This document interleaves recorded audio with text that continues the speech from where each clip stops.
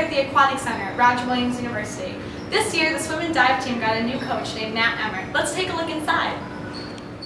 The Roger Williams swim and dive team has been a Division III varsity sport since 2004. Before that, swimming was a club sport.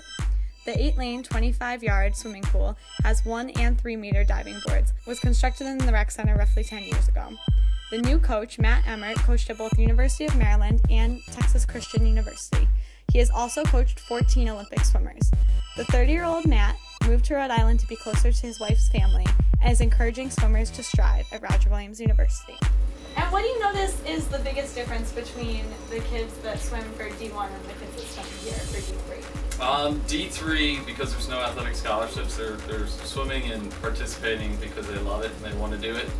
Doesn't mean what we're asking them to do is any different.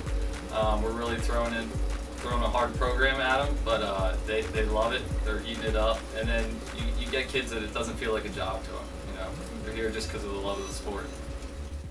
So Rob, what's the difference between last year and this year?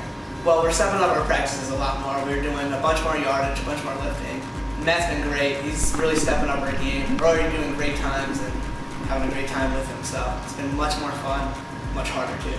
Good. And what's next for the swim team? We're swimming in Brandeis tomorrow.